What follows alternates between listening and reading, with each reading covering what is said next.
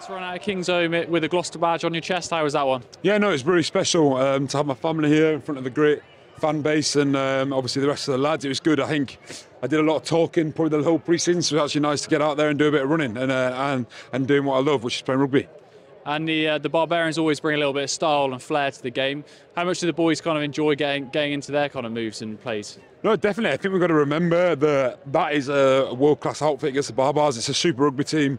A lot of international players. We had a good mix today of younger and more experienced players. So to win today, which is massive for us going into the season.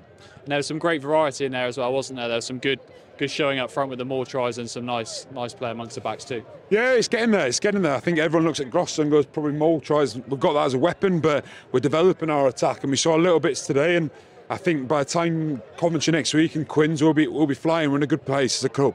And how much did you enjoy the support from the Gloucester fans? No, it's world class. I mean, I'm really excited to keep playing in front of this group of fans, and yeah, it's going to be a special place this year. I can feel it. Thanks, Zach.